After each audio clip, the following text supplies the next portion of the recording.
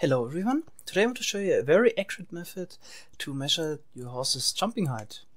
Knowing your horse's jumping height is important if you want to breed a good jumping horse, because the parents always give their jumping abilities to the next generation. The jumping height of the new horse is determined by 2/3 by the parents and 1/3 is a random value. So you always want to breed your best jumpers, of course. And if you would use an inaccurate method, for example, you only use full blocks and half blocks, then you might not get accurate results what is your best jumping horse, because you will plateau and you would, for example, think, all horses can jump 4.5 blocks, when in fact they can, some of them can jump a little bit higher. So let's first start with a method that you all might know. You can use no layers to get increments of 1/8 of a block. So here this horse can jump over 2.5 blocks, for example. Oops, just get it, yep. And can't jump 5/8 of a block. Can't do that.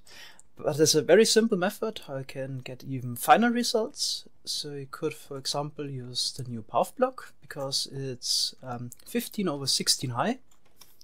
So if you look at the F3 screen, the Y value is 1.9375, and this is a 16th less than if you would stand on a full block. So in the normal Minecraft texture pack, blocks consists out of 16 pixels. This is exactly 1 pixel less. So in order to clear the same obstacles, the horse always has to jump 1 pixel higher when it's standing on the path block. So instead of 2.5 blocks, you would need to clear 2.5 blocks and 1 pixel, which is 2 and 9/16. And the horse can actually do this. And now we already get better results than with this measurement.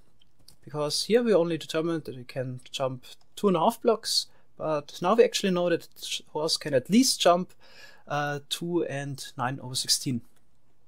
Now you might be wondering, can we get even better results? And yes, we can, but it's not completely trivial, because most of the blocks are, for example, a 1/16 of a block high, or 3/16, like the trapdoor, or the bed is 9/16 high, but we need something which would be a 32nd of a block high. And there's not much in the game. There's in fact only a single block, which is 3/32 high, which is the lily pad. So if you look at the F3 screen, we're at 1.09375, which is 3/32. So we can use the lily pads in combination with the snow layer method. So in order to clear 2 blocks and 2 snow layers, when jumping from the lily pads, you have to jump 2 and a 32nd of a block high. So like you can see, you have to subtract the lily pad height from the obstacle height. And this way you can get even better results, but there are some values missing, for example. So what about 3/32 and 7/32? We are missing those values. So you could use the blocks I've shown before here, for example the trapdoor, the bed, the carpet and the path block again, but they are not blocks for every height in a game. So as you can see here, you could use the trapdoor, and then you have to jump 2 and 3/32 high. But what about 7/32? There's no block in the game that would work to get this height. When there are no blocks left we can use, there are still entities. So here the boat entity is very interesting, because you can stand on the boat entity. As you can see here, standing on the boat, and this is quite different. For example, you couldn't stand on a minecart, just sink in the minecart, and yeah, the boat is special. And the boat is exactly as high as a bed, which is 9/16. And yeah, we can use the boats in combination with the snow layer method and the lily pad method to get the other results we need. So here's the math behind it. The block and the snow layers, or the 7 snow layers, is 1.75. Then we put the boat on top.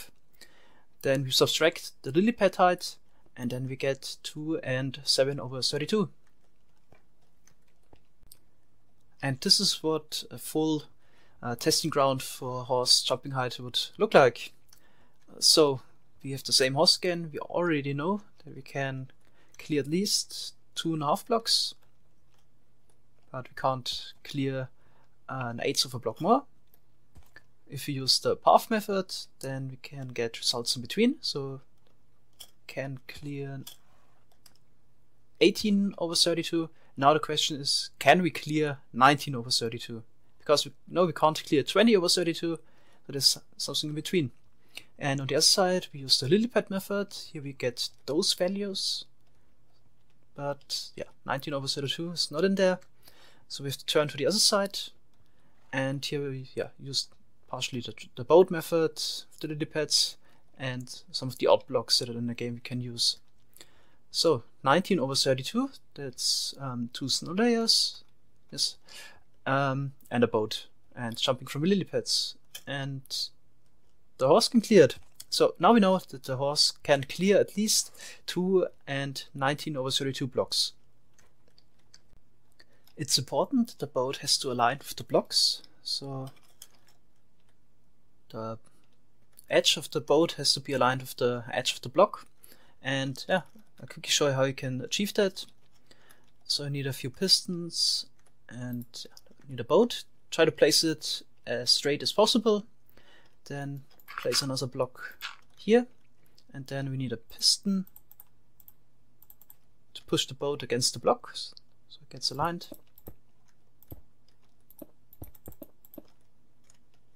You can see here now it's on the edge of the block, and now to stabilize the boat we just push in full blocks from the top on the side.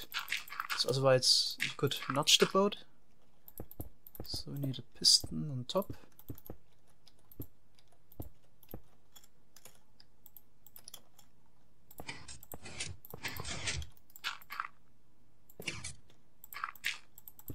Okay, now the boat is stabilized, and if you jump on it with a horse, the boat doesn't get moved.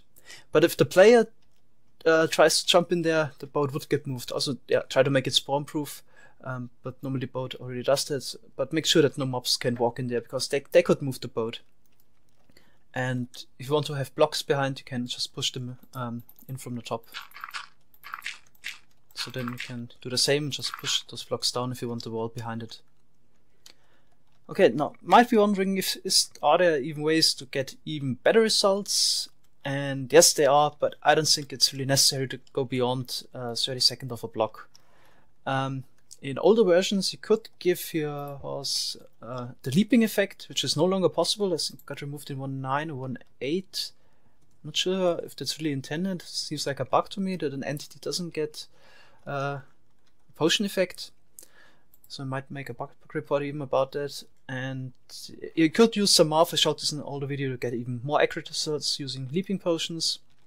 And you could even stack, for example, boats on top of other entities and so on. But I don't think it's really worth it.